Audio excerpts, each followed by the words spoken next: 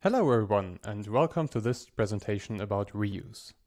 In the next few minutes I would like to present to you the principles of reuse and also guide you through the steps how you can make your project, your community or even your company an adopter of the reuse principles.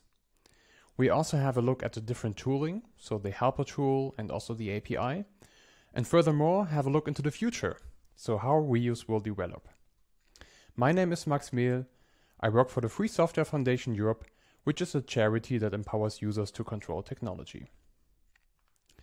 First of all, let's have a look at the common issues that we see in free software compliance. Of course, I'm not telling anything new to you probably, but let's get through it step by step. So we often have the issue that we don't have enough information or any information at all about the licensing and copyright situation of a single file or even the whole project. This can be even about own code, but mostly about third-party code. Then, for instance, in the Linux kernel project, but in many more probably as well, there's the issue of license ambiguity. So for instance, if you have a source code file in which you can find a license header, a notifier, then it's often unclear, for instance, which GPL version is meant by that. And even if mostly companies, but also communities or individuals, find out information or clarify this information, this is often only stored in, private databases, so in silos, which are not shared among each other. And this becomes even more complex if there's changes by upstream, so for instance with software updates, because these would, in theory at least, trigger rechecks. So the people in different companies and different areas have to check the licensing and copyright information of a project all over again and do not share this information. And because free software compliance is quite complicated, and of course we cannot solve everything, developers need a lot of training, and also individual developers who want to produce free software. And all of this leads often, because many projects and initiatives try to improve the situation, to conflicting practices. So this is the situation that we saw in 2017 when we at the FSFE thought about how we can improve something.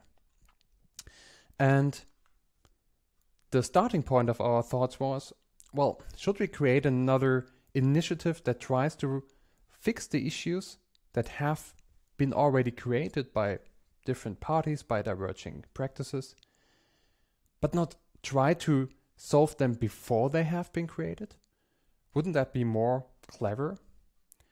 Well, of course, this has been tried in the past. Well, there have been some guidelines, some practices, how you can make free software compliance easier. But as I said, these are often quite complex, conflicting, and do not really cover all the edge cases that you will find. What we came up with is reuse. And reuse tries to solve everything in a few simple principles. So the starting point was that we want to make copyright and licensing information available for every single file in the repository, so that there's not only a license file or multiple license files, but that somehow this information is available for every single file, so that every single file in the project can be just taken out and be reused in own projects while knowing which copyright and licensing situation exists right now. And the goal is also to avoid silos by storing this information inside of the repository. So there are no external databases, but the idea is to have the information about copyright and licensing as close to the files as possible. Another goal is that this information shall be readable by humans and machines alike, so that tooling can pick up this information and process it, but also that humans understand what actually happened. And furthermore, all of this should be compatible with existing initiatives wherever possible. We didn't want to reinvent the wheel, but instead do something on top or below, however you see it, that improves the whole situation and also makes life easier for other license compliance initiatives. But overall, the most important goal for us was to make licensing easy and fun for developers. Because right now it isn't. There's so much conflicting information, guidelines that do not really cover all the cases. And we wanted to provide best practices that can be applied by any developer for any project size, no matter whether it's a hobbyist project or the Linux kernel. So how did we do that? We came up with 3 simple steps. The first step sounds simple, but it's quite important. We asked developers to choose and provide licenses. So they are asked to make an informed choice about the license they want to have or the licenses, and to provide these licenses in a standardized form, so the license text files. Then the next step is probably the most burdensome one, I would say. People who want to adopt reuse are asked to add copyright and licensing information for every single file in a repository. The idea is to have this as close as possible, and we'll see in the next slides how this happens. And the last step is to confirm reuse compliance. So ideally, if the first and the second step have been done, then the third step is just a matter of one command with our reuse helper tool or other tooling that we offer. Now let's have a look at these steps individually. So the first one, again, is to choose and provide licenses. So we ask people to use a license. We recommend, of course, free software licenses, but in theory, every other license could work as well. The idea is to save these license texts inside of the licenses directory. So this is a directory that Reuse invented. We didn't see a way around, because before that, there have been so many different ways how to store multiple licenses in one directory or in a repository. So the easy way is to put everything inside of the licenses directory and name the license text files according to their SPDX license identifier. So this way, everyone knows, humans and machines, where to find the license text for a license, or which licenses are existing in a repository. The second step, as I said, is adding copyright and license information to every file in this repository. So ideally, this happens by modifying the header of the file. So we add information about license and copyright holder as a comment. So for the licenses, we insist on using the SPDX license identifier tag. Of course, following with the SPDX license identifier itself. For the copyright holder, you can use many formats. We recommend using the SPDX file copyright text because that's quite unambiguous, but also traditional copyright lines are supported.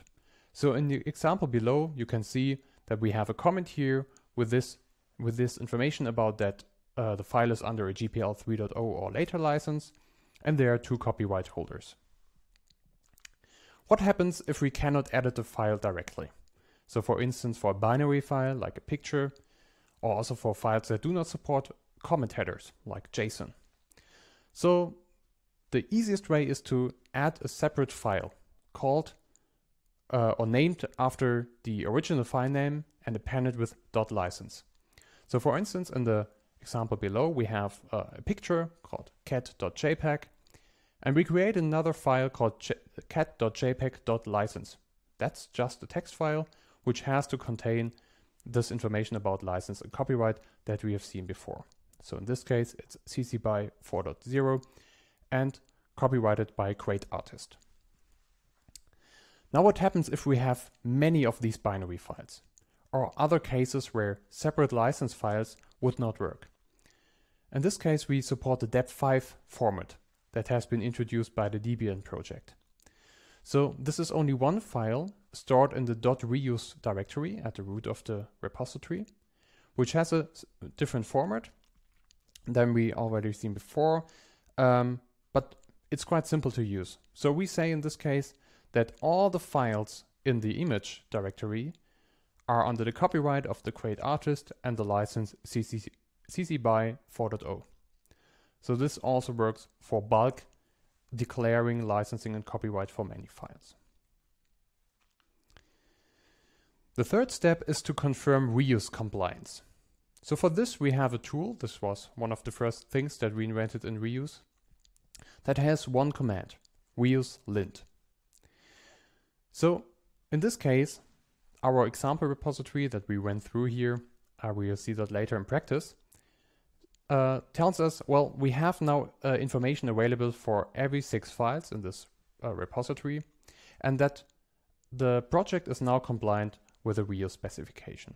So this is the ideal output. We'll see in the next or in a later step how this looks like if the situation is not so ideal. So summarizing, what are the specialities of reuse? As I said, we want to be compatible with the existing practices, but this was not always possible. So the licenses directory is a specialty. But for us, this is the cleanest solution. And by the way, it's already supported by the CCI initiative, but also the Linux kernel project. So they already recommend or do this, storing the license text files in this directory. Then another specialty is to add information about licensing and copyright headers, in the files inside in the comment header. So of course this has happened before, we just formalized it hereby. We provide alternatives for uncommentable files, and all of this concludes in an unambiguous declaration of copyright and licensing information for every single file in the repository. So this is quite unique. Over the course of the years, as I said, we started in 2017, we developed a few components of reuse. So everything started with the best practices, and this is still the most important part. So we have a quite formal specification which is ready to be integrated by communities but also by industry actors. So you can read through that and understand what reuse is and know how to comply with it. But to lower the entry barrier, because we want to be friendly to also hobbyist developers, we provide a tutorial that guides through an example repository and also an FAQ. This does not only answer questions about reuse itself, but also about basic licensing and copyright issues. So hereby we have a resource that empowers developers to understand what they actually do and shall do to make their project reusable.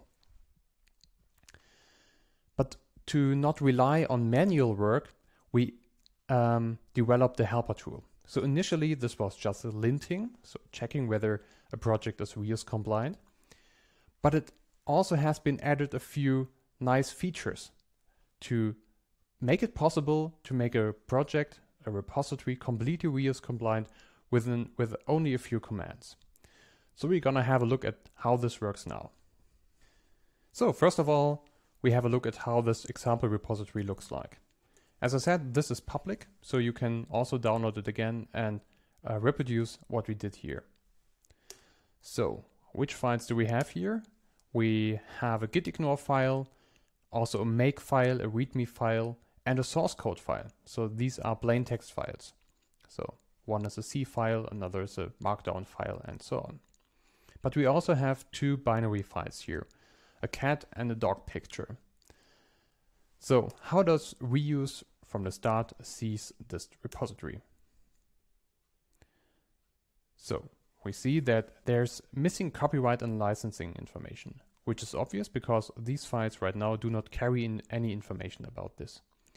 So the summary is that we have only 0 files with copyright and license information, and of course this is not compliant with the reuse specification. But we will change that very soon. So first of all, we add headers to the C file, to the make file, and also to the readme file with the copyright information with Jane Doe and the license GPL 3.0 or later. So we just run this command and it says that it successfully changed the header of these 3 files. Let's look at what changed exactly. Okay, so we see here that the make file got this information as a comment header, the readme file as well, and the C file. Also note that the comment syntax here is according to the file extension, so there shouldn't be any issues. You can also customize this with templates. So But of course there are 3 files missing still. So now we add information about copyright and licensing to all the picture files. So these are the copyright of the create artist and under a CC BY 4.0 license. And here we're gonna apply this to every single file inside of the image directory. And here the output is a little bit different. It created a separate file called .license. So the file name and appended .license. Let's see what this file contains. So we have here these files. And see, for instance, the information about the cat.jpg.license file. This is the same information. So we have the file copyright text tag and the license identifier. So, one file missing. We add this for the gitignore file. In this case, the license is CC0 because there's nothing copyrightable. And yeah, this is pretty standard. So, what's the situation now? Let's run reuse lint. Oh, the project is still not compliant with the reuse specification. Let's see what happened. Oh, we have missing license text here. So it successfully understood that we have 3 different licenses, but of course we don't have provided the license text files already. Well, we could now download these manually, but the easiest way is to use the reuse tool as well. So we have a command reuse download --all. You could also download a single license. And yeah, it successfully downloaded those 3 licenses. So let's see what the situation is now. And yes, very good. So our whole project within a few commands is now completely reuse compliant with 3 different licenses stored in a nice location. So everyone knows about the situation about copyright and licensing for every single file. And as a small bonus, we also have an spdx subcommand that just outputs spdx bill of material. So many of you in this dev room are probably aware of the format. And yeah, this is here because we have the information available for every single file. This is pretty simple for the reuse tool to output. So as you have seen, the helper tool makes things so much easier. But we didn't stop here. We also wanted to make this more public so people can see the status of other repositories as well. So for this, we created an API. This API allows you to register your project with the API service within just one form to fill out. And it creates a badge depending on the current reuse status of a repository. So this way, people can add a badge, a dynamic badge, for instance in their README file or on top of their project. So to show people that their project is reuse compliant and to be warned about if something is wrong. So to make use of the API, we start just here at the reuse.software main homepage. And we go to the API button here. And now people could check their repositories. So as I said, this is quite simple, just the name, email address, and of course the project URL. We don't do this here right now, but have a look at the already compliant projects that we have. So we see here that we have 433 projects currently registered with the API that are also reuse compliant. And for instance, just have a look at different projects that are already here. So let's have a look at the OSS review toolkit that most of you should already be aware of. So the output that one sees in the API is firstly the badge. So the review toolkit is fortunately reuse compliant, very good. So we can add here the badge and copy this to the README file, which the project already did. We even have parsable JSON output, but probably most interesting for humans is the plain lint output. So we see here what the reuse tool outputs. And as you have seen, this is the same output as the reuse tool that we've seen before. And we see that all those almost 3,000 files inside of this repository are reuse compliant, so that information about copyright and licensing exists. And this is also the output that people see when they click on the badge on the top of the repository. So as you can see, there are a lot of ways how people can reuse and adopt the best practices and which make it easier to do that. And there's much more. So if developers prefer to see the reuse status of their developments continuously, they can also add the reuse tool or the lint command specifically to their CI pipelines or in pre-commit hooks and much more. So as you can see, it's quite simple to adopt reuse. But we do not stop here, of course. So there are a few things that I would like to share with you, which we are currently developing and where we'd love to have your input as well. So first of all, we will improve the tooling, of course. So even more automation regarding the helper tool and the API. We have many ideas and you can contribute by using or going to our public issue trackers and of course the code base. But we will also work on the specification. This currently right now is already very stable and I would say we covered most edge cases, if not all, but we want to provide more flexibility. So one idea is to have the reuse YAML file. So this should soft deprecate the dep5 format, which is a little bit strange and not so fitting for our purposes. But instead, yes, invent this own file format, which make it even simpler and more flexible to add these reuse YAML files to different parts of the repository. We also want to enable people to declare snippets inside of their source code files. So for instance, if someone copied something from Stack Overflow or a different site, this has a certain different copyright holder and license. And the specification shall enable it that people can mark the licensing and copyright information of this specific snippet in their source code files. We also want to integrate reuse better into SourceForge platforms, but also with other ongoing free software compliance initiatives. So this is quite important for us because, as I've said in the beginning, we do want to be compatible with existing license compliance initiatives and work better with them to make everyone's life easier. But most importantly, we want to spread the word about reuse. So we will support communities and companies with adopting the best practices that reuse offers.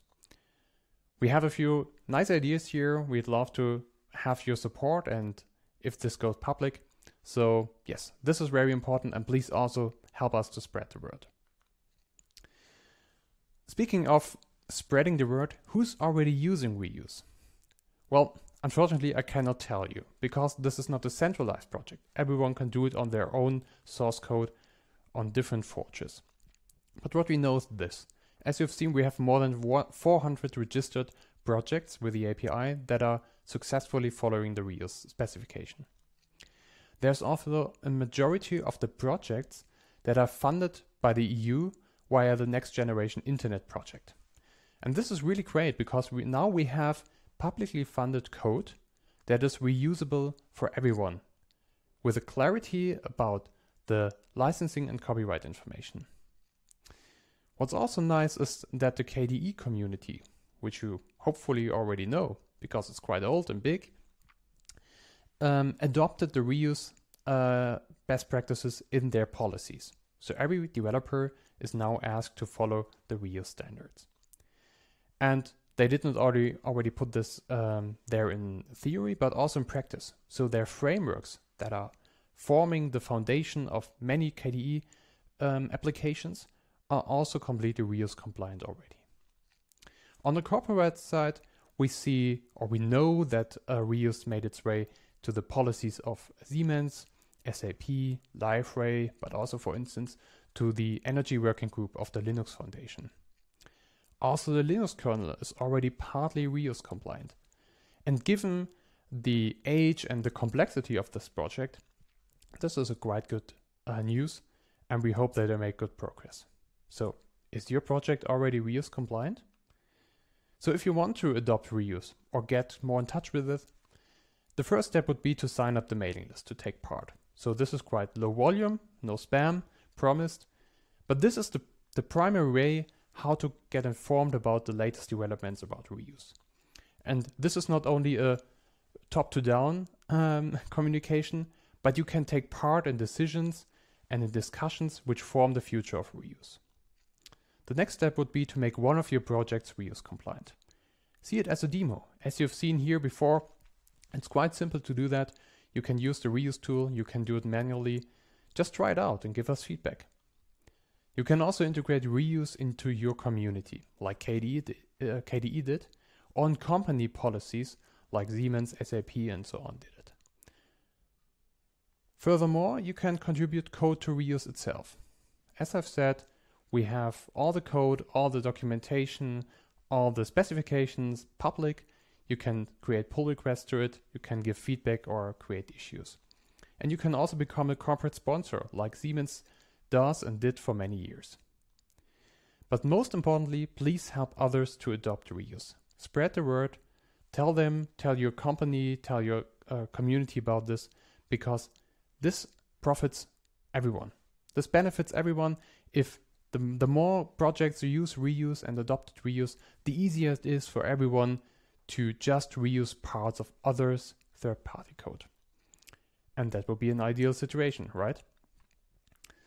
So I hope I was able to give you a nice introduction into reuse. I hope you enjoyed it, and now I'm very much looking forward to your questions. Thank you.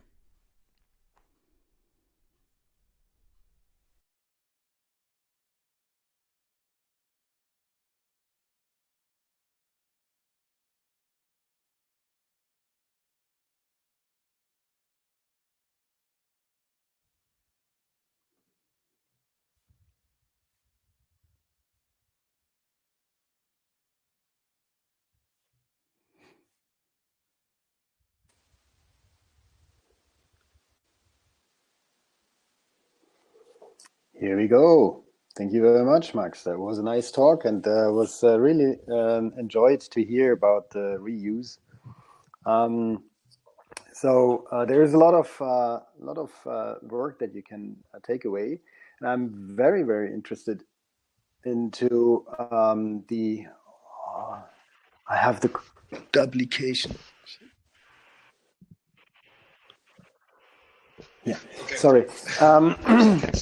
I had to remove, there was a duplication, so I had to stop the one. I was very interested in the efforts concerning the snippet declaration. I think this is a very important thing and can save us a lot of work. Is there? Can you elaborate a little bit more on that and what the status is? Yeah. So it's and maybe I can also add some question to that, because if you care for snippets, then I would also love, as an additional feature, to check whether the snippet license is compliant to the file license and give a warning or something like that. So is this also considered? Yeah, so I have to say we had a short discussion on the mailing list, on the reuse mailing list, which you are very invited to join. And yeah, the current status is we want to do that, definitely. The thing is that we would like to coordinate this with SPDX, since they already have a few tags that one can use.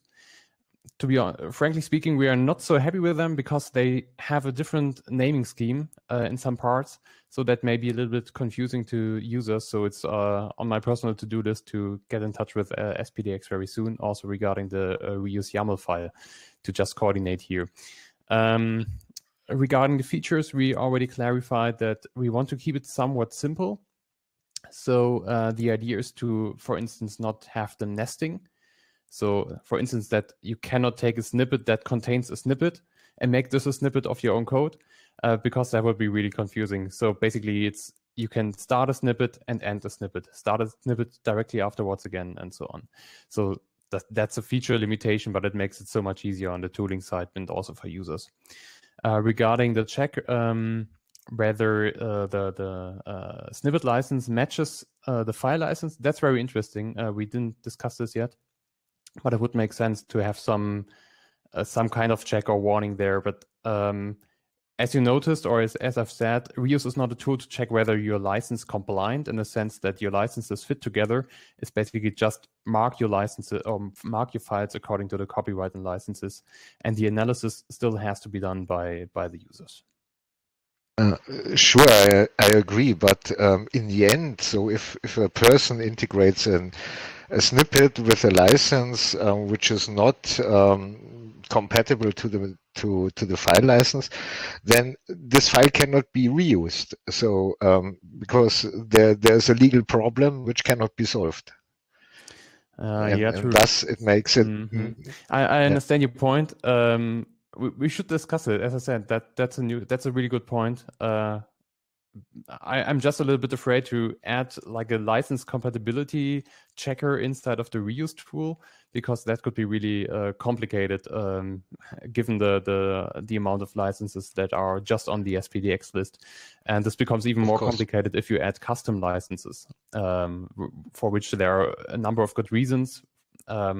Like for instance, for MIT licenses, there's the edge case where you have custom licenses, at least for the reuse tool.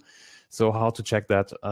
But it's a good point. We should think about this, like perhaps some common things with CC by SA when people copy something from Stack Overflow or so, because this is probably one of the most common origins of snippets. Coming from the capabilities point of view, I would, but I think from the capabilities point of view, I would put this into kind of solver thing where you really make all your legal decisions. So if there is the outline that there is a certain license, then I think this is already enough. That's then about you to interpret whether you're going to use it or not. Mm-hmm. Yeah, I mean, definitely, like a flag. This file contains multiple licenses caused by a snippet. That may be a good point. Yeah, absolutely. In theory, people can also use license expressions and license a file under conflicting licenses. Well, then they're copyright holders, but yeah, true. Yeah. How do you handle the multi-license case? What do you mean by that? There are sometimes components and things that come with multiple licenses assigned. Yeah? And as a user, I have to make a choice. Okay, but can you reuse, identify, and treat this when it's compiling it? Sure. We support the full SPDX license expressions, so you can declare as many licenses as you want. So there's no limitation here. We use the library by SPDX, so you can make, for instance, it's licensed under GPL and LGPL or MPL, and so everything is possible in this regard. What's possible with SPDX? Cool.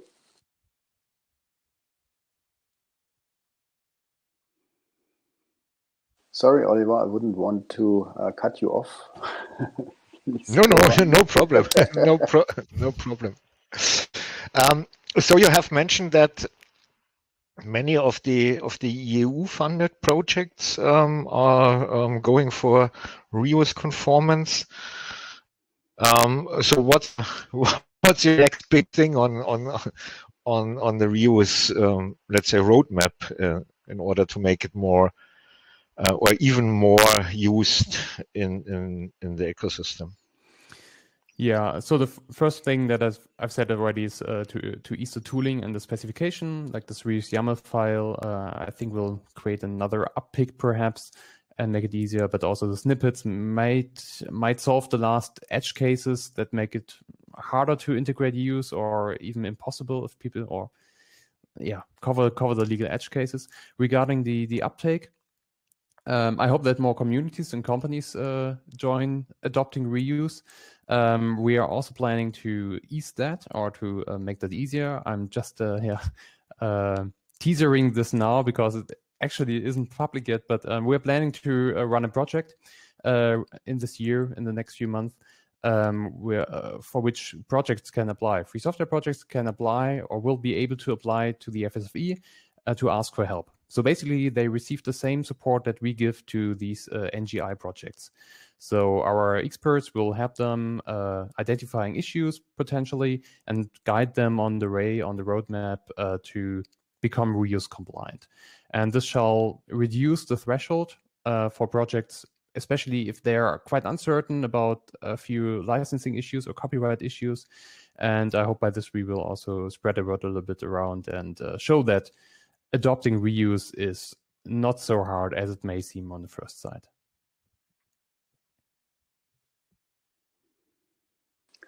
Great. When I think back a year ago, when I came across you the first time, we had one short discussion that was about assigning licenses and writing things into files that probably are somehow licensed by something else. Because if I have my own code, and if I'm using it for my code base, it's all fine.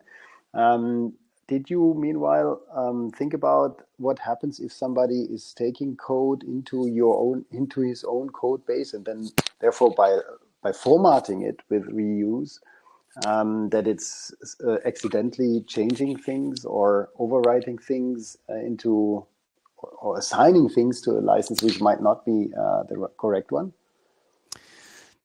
Unfortunately not. I mean, this is a real problem. I see the point.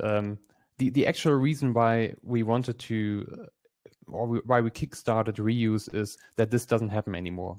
That people do not just copy code or files randomly from the internet and put them in their own repositories, and a few months later, nobody knows that this file actually belongs to someone else, and this is licensed under a different license or from a different copyright holder. So ideally, that's the idea of reuse, is that if the licensing and copyright information is ideally inside of the file or as close to the file as possible, that this doesn't happen anymore. That if I copy something over, then my reuse tooling check.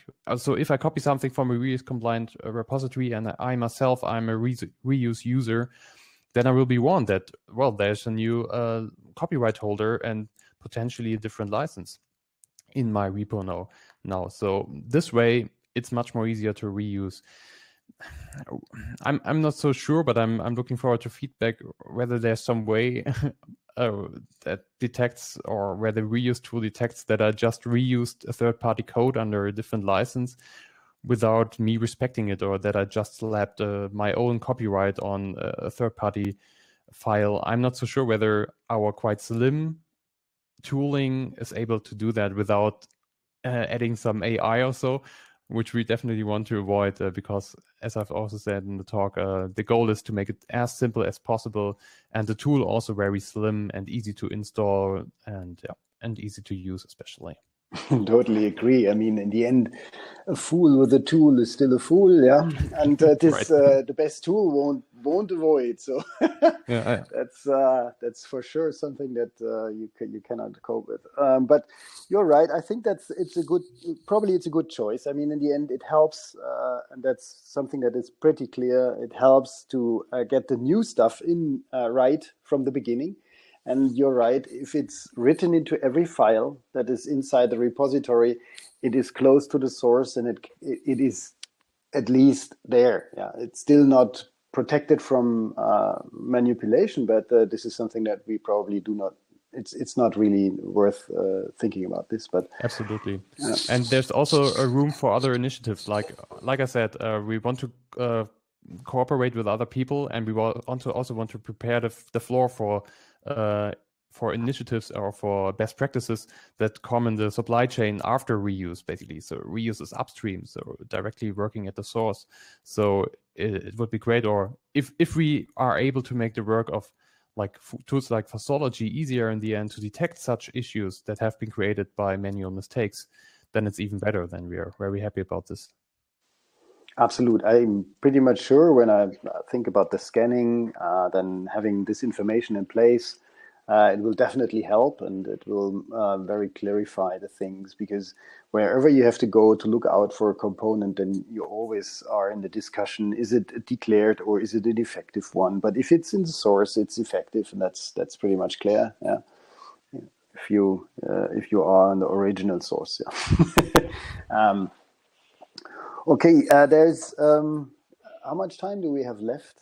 I've 5 minutes or so. 5 minutes. Still some minutes. Okay.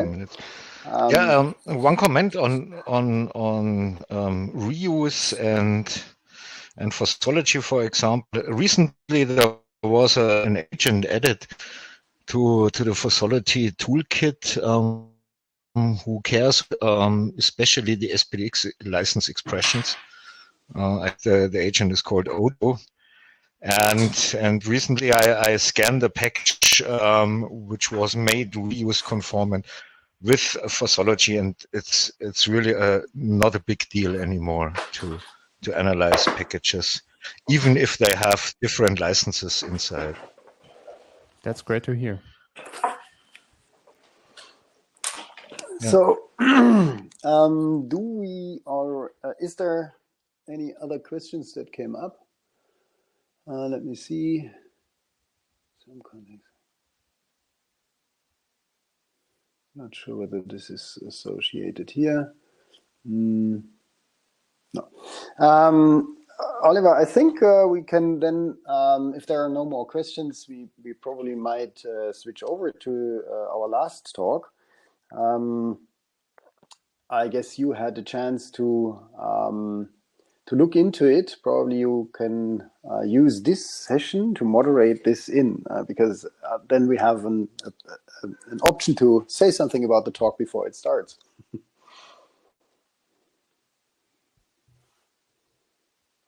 Oliver?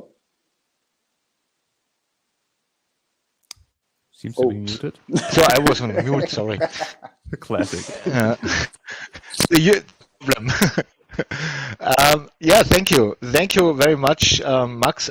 It was a very interesting and inspiring talk. And I think looking also on the chat in the dev room about reuse and more ideas, this is really a good thing. The next talk and our last talk for today will be done by James Curtis and his colleagues, and he will talk about continuous integration tooling to deliver on-chain compliance reporting. I think it's not that long talk, but I found it very interesting to listen to, and yeah, I'm happy to have James and his colleagues there, and I'm handing over to the FOSDEM organizers then to start the video track in a couple of minutes or seconds. So thank you. Thank you. Bye. Thank you. Bye. Bye-bye.